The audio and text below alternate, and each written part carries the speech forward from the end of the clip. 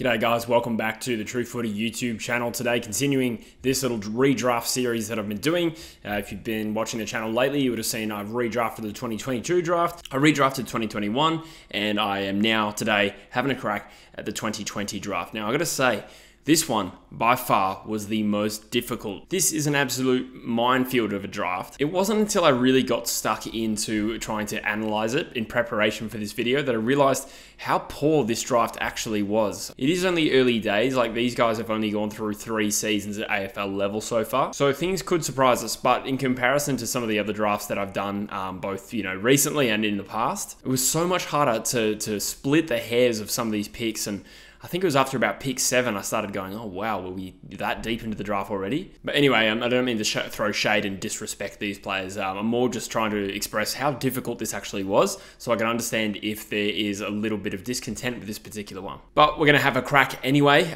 This was the draft of Jamarra Ugle-Hagan as an academy bid going pick 1. It was considered a bit of a shallow draft, and of course this year was that of the pandemic as well, and it was considered a pretty shallow draft because there were so many kids who had missed junior football. But yeah, tough stuff. It was tough to get 20 players out, and it was really hard to split some of those guys, and there was a few unlucky ones as well. But without further ado, let's crack into it. So with pick 1, it's Adelaide that hold the bid in this scenario, and in real life they bid on Jamarra Ugle-Hagan. I'm going to get them to do that again. Now, Errol Goulden is there and available, but again, the premise of this video is trying to get in the mind of recruiters and what they would do if the draft was redrafted today. And I think, the upside of a key position forward such as Ugle-Hagan sort of gives him a little bit of an advantage in that sense over a midfielder, even though Errol Goulden is fantastic. I think generally clubs would tend to gravitate towards the gun key forward prospect. So I've got Ugle-Hagan going at the same pick. At pick 1, he's played 45 games now and had a pretty good season, bit of a breakout year this year.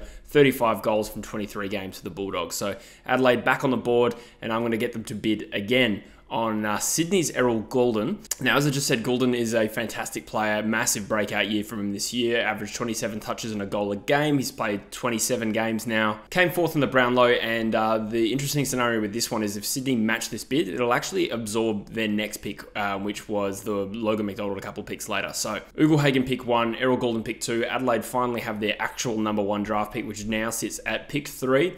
And instead of taking Riley Thilthorpe, I reckon they go with Logan McDonald this time. Again, kind of discriminating a little bit on position. Key forwards, top level, high potential key forwards are super valuable. And even though Logan McDonald's not necessarily the 3rd ranked player in this draft as it stands, he still has shown enough to be probably one of the most valuable young key forward commodities in the league right now, and he will be out of contract in 12 months time, and we'll see evidence of that. But he's played 44 games now, similar to Ugle-Hagan, a big step up in output, 32 goals from 20 games this year. So Adelaide go McDonald instead of Thilthorpe. Then we've got North Melbourne, who originally took Will Phillips with this particular pick. I'm going to get them to take Jai Newcomb. Now, Jai Newcomb actually went undrafted in this draft, and I presume he nominated for it because he was eligible for the following year's mid-season draft. So he would have been eligible for this year's draft. I'm going to pick him as the second best performing midfielder in this draft so far.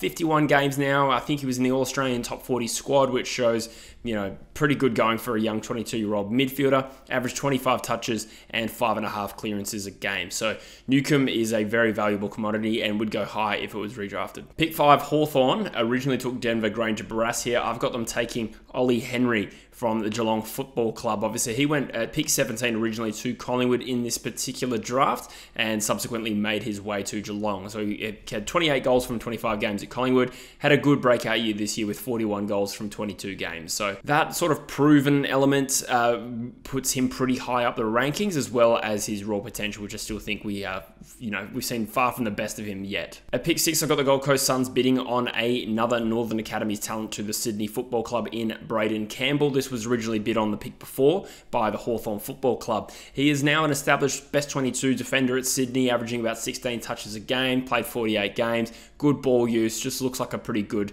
reliable player for Sydney, and therefore, it's in a draft where there isn't a lot of competition, Braden Campbell would go high again. Then pick 7, the Gold Coast Suns are back on the clock. Riley Thilthorpe Thilthorpe lands here. They originally took Elijah Hollins, and of course Thilthorpe went at pick 2, but comparatively to the other key forwards in this draft, hasn't quite, excelled to the same extent, but he's a long-term prospect, so I could totally understand if people think he should go higher than this pick, and he probably should, to be honest. But we've seen 46 games of Thilthorpe now.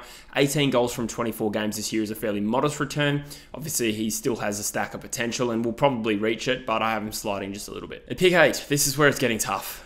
This was really tough. I have the next best player, probably Max Holmes at Essendon. Now, they originally took Nick Cox, but Max Holmes he was originally drafted at pick 20 to Geelong and put in 51 games as sort of like a wingman and a bit more of a midfielder these days as well. Averages about 19 disposals a game. Would be a premiership player if he didn't get injured in the prelim final in 2022. And I just think, as a safe bet with some upside, Max Holmes is the next best pick.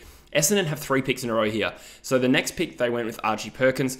I'll give them Archie Perkins again. That's probably about right for his range right now. He's played 62 games as a forward mid hybrid. He's had fairly modest impact, but we do see him as an X-factor type with a lot of upside, so he could still get there, and he's probably around the range where he's about to explode anyway, but hasn't quite, comparatively to someone like an Ollie Henry, hasn't had the same impact at AFL level. But the upside there, the attributes, he's still a role player at the Essendon Football Club. He's still going to go about the same pick that he went in the original draft. At pick 10, Essendon originally took Zach Reid. To be honest with this, in this scenario, Essendon probably wouldn't go 3 midfielders, but I thought them reaching for a tall here is probably a little bit unrealistic. So I've just got the next player that I think is the next best player, and that's going to be Will Phillips from North Melbourne, who was originally drafted at pick 3 to North Melbourne, which was a surprise at the time. Most people thought it would be Logan McDonald, and they plucked Will Phillips. He's played 32 games. He has been battling injury as well. I think there was a groin in there originally.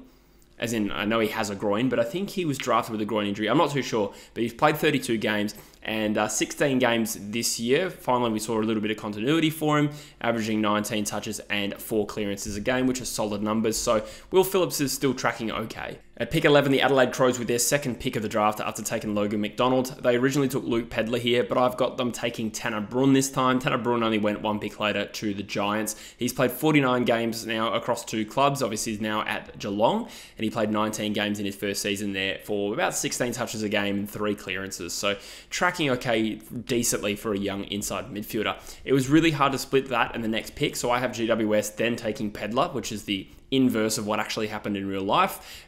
He's played 26 games, 21 of them this year, so he actually had a really good season this year in which he kicked 25 goals and had about 12 touches a game as that kind of medium forward. So again, you could argue he should be a little bit higher, but it probably would favour the young inside mids who still have a fair bit of upside first. Okay, so this is now the part of the draft where I felt like it became a bit of a shit show, because every single player that I tried to make a case for being in this top 20 had some sort of caveat. So they'd started their career well and then fallen away, or injury's been a factor, or, in some cases I've just seen far more of one player than the other, so it's hard not to be biased, and it's difficult to be balanced. So I would imagine this is where we all have different opinions. But at pick 13, I've got North Melbourne taking Heath Chapman. They took Tom Powell. Tom Powell arguably could be around this range again, but I went for Heath Chapman because he had a really good start to his career. He's been injury ravaged over the last couple of years, but 6'4" running defender / I think he's going to be more of a wingman going forward. And he's played 26 games and they've all been pretty good, but he has been ravaged by injury. So you could understand him dropping, but I think this would probably be about right on talent. Then at Fremantle's pick, having just missed out on Heath Chapman, I've got them plucking Ollie Lauder. Ollie Lauder originally went pick 49 to Port Adelaide in this draft. He debuted this year and I hadn't heard of him until like the back end of this year anyway. He played 13 games though and kicked 15 goals, including a bag of 4 in a qualifying final for the Power against the Lions it was. So, that's a pretty good crack for a young key forward in his first season as a player, and he's still pretty raw, 197 centimeters, 87 kilos.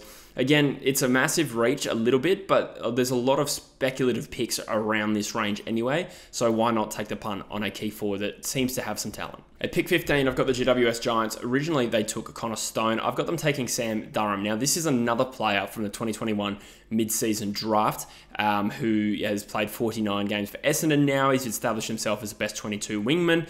His output's not outstanding. The production is about 16 disposals a game on average. Again, we're just looking at stats here, but if you're going to be a best 22 player at your club, you're probably going to feature high in this draft. So I'm pretty comfortable with Sam Durham around this range, which brings us to Collingwood for the first time in this draft. At pick 16, they originally took Ollie Henry, and now I've got them taking their own player in Beau McCreary. So he was originally pick 44 to Collingwood in this same draft. He's now played 60 games. He is now a premiership player and a good solid role player there as a sort of an impact defensive forward. So he kicked 17 goals this year from 25 games, which isn't outstanding for a forward. In fact, it's a little bit below average, but he does average 4 tackles a game. And I think if you're a premiership player and play a solid role in that Collingwood lineup, then there's some value to you. And he's certainly going to go in the first round of this year's draft. So pick 17 is then where we see a bid from GWS on Lachie Jones. I think this happened like one pick before this. I think the Pies bid on him originally. But we've seen Lachie Jones a fair bit at AFL level, played 35 games and came into the league as a ready-made halfback flanker. He's in Port Adelaide's best 22. I think there's been some issues, injury issues there. Is he absolutely locked into that best 22? Probably not. Averages just about 10.5 disposals a game, but still, he's had more exposure than most of the guys that I'm trying to, that he's competing with for this pick. So with the match bid, GWS is back on the clock at pick 18 now. They originally took Ryan Angwin. Now I've got them taking Nick Cox, who originally went pick 8 to the Essendon Football Club. Now, this was a tough one because on talent, he probably goes higher. But, we all remember his 2021 season, burst onto the scene as a 200-centimetre wingman, great utility, really good athleticism, and a heap of upside, right? But since then, he's been absolutely ravaged by injury. He played the last 6 games of the year this year. We're still trying to figure out exactly what his role is at AFL level. Brad Scott's alluded to, they're going to tinker a little bit with what different roles he will play in the team. So I still think he goes first round because the talent is shallow in this draft. So they'd take a punt on an injury-prone player. So hopefully he pulls it together. Hopefully he puts it together. It's not his fault he was being injured. I misspoke. At pick 19, this is where it's getting speculative. Collingwood is now on the board. They originally took Finlay Macrae. I've got them taking North Melbourne's Eddie Ford. This is a player I actually don't know a whole heap about, but I sort of been obviously doing research for this video. He was originally picked 56 to North Melbourne in this draft. He's played 22 games, 14 of them this year, and got about a goal a game, which is a solid return. But we did see a Rising Star nomination for him at the back end of this year, and probably a little bit of recency bias. I do like the fact that he's 189 centimeters. He's pretty good size for a forward. And his output, to be honest, like on current form, is just beating out a lot of the guys that I also considered for this pick. Now, pick 20, Geelong are on the board. This is the most outrageous one of all, probably. But they originally took Max Holmes. There are so many players to consider here, but there's actually one guy that I do like the look of, and he's played 2 games. He's played 2 games for the Gold Coast Suns, but Ned Moyle as a 205-centimetre ruckman. He was originally undrafted. He went in pick 5 of the mid-season draft, which goes to show that I have 3 players from the mid-season draft the following year qualify for the first round of this year's draft, which really speaks to how unsure we were about the 2020 draft going into it. A lot of players missed out and then, got redrafted. So anyway, Ned Moyle, like I said, he's only played 2 games at AFL level, but he had 35 hitouts on debut. He had 18 as well in his second game. So, pretty good numbers when you compare it to Samson Ryan. I just think you consider the upside that this guy has. Again, I'm not ranking on what he's done at AFL level. I'm ranking on how valuable he is as a prospect if it was redrafted again. So I like to look at Ned Moyle, and I think he has a future at AFL level. So I'll list some of the other players that I had tearing my hair out. Like, this was a difficult video. So Tom Powell was taken in the first round by North, just on output. Like, he didn't even compare favourably to Eddie Ford. So he's probably in the same range, but I just had him sliding out. Sam Berry is a player that's looked really good for Adelaide in the past. He fell out of the side, combination of injury and form this year, I think. Tyler Brockman's probably around the range. He was best 22 at Hawthorn. Samson Ryan was the other ruckman that I considered, and potentially he does go instead of Ned Moyle. So I'll leave that to your opinion. Elijah Hollands, like the look of him, played 9 games at AFL level, played in the VFL Premiership for the Gold Coast Suns, but again, just so little at AFL level. And then someone like Seamus Mitchell, whose numbers suggest that he should be around the mark. He got a Rising Star nomination, but I just haven't seen that much of him. It was hard to make a case for him. So that's about 6 or 7 players that I listed that I wanted to probably have around this video. But like I said, it was a crapshoot after pick 13. So let me know if I'm missing something. What would you have done differently? I feel like, I'm fairly comfortable with a lot of the picks I did in the 21 and 22 redraft. 2020, like I said, really difficult. So I can't wait to get into 2019 next. Hopefully that will be easier. There's some big names in that draft. And then 2018 as well was another really strong draft. So anyway, guys, I appreciate you watching the channel. Let me know in the comments what you think. Subscribe to the channel if you haven't already, and I'll see you in the next one. Cheers.